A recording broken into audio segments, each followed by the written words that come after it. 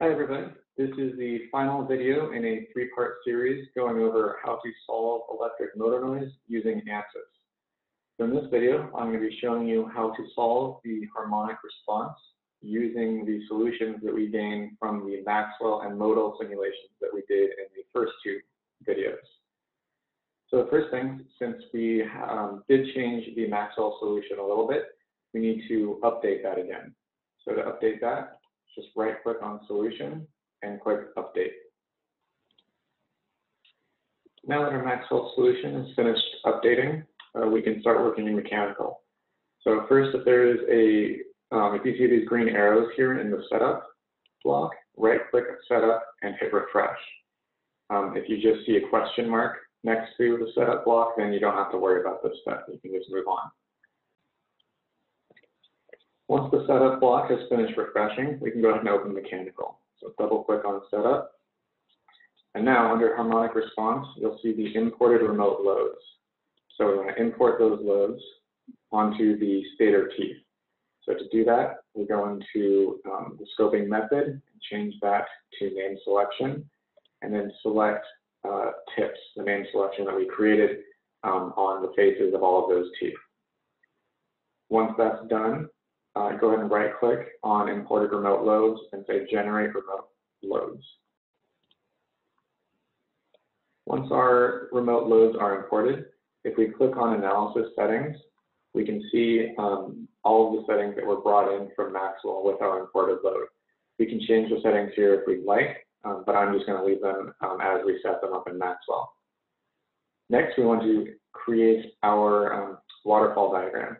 To do that, right-click on Solution, go to Insert, Frequency Response, and ERP Level Waterfall Diagram. Now, the geometry we want to scope this to is all of these surfaces on the exterior part of our motor.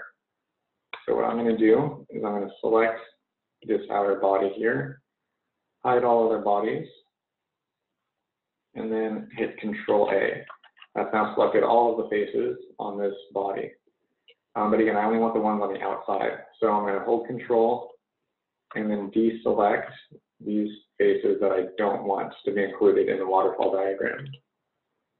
So for me, it's the 3 bolt holes and the these two faces here.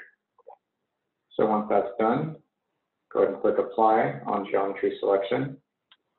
And then our harmonic response is all set up, so we can solve it by right-clicking on Solution and hit Solve.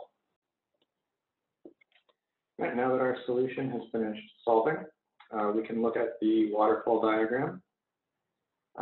We can change the bands here to make this a little more useful information.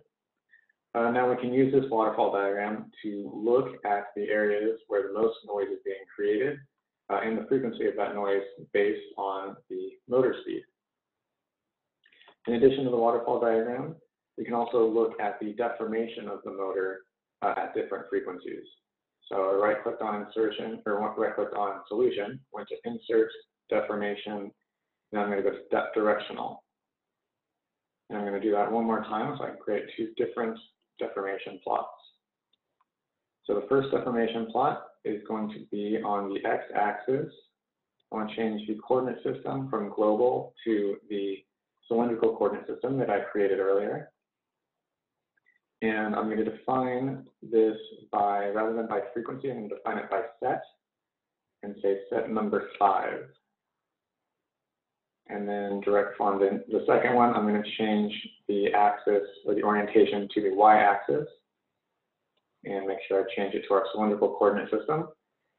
And then going to the same frequency here, so set number 5. So what this is going to show us is it's going to show us the x-axis, which is going to be the radial deformation, and the y-axis is going to show us the tangential deformation. So we right-click, say Evaluate All Results, and then we can click on these two, and we can look at the deformations in those 2 different directions. Here's the radial and tangential.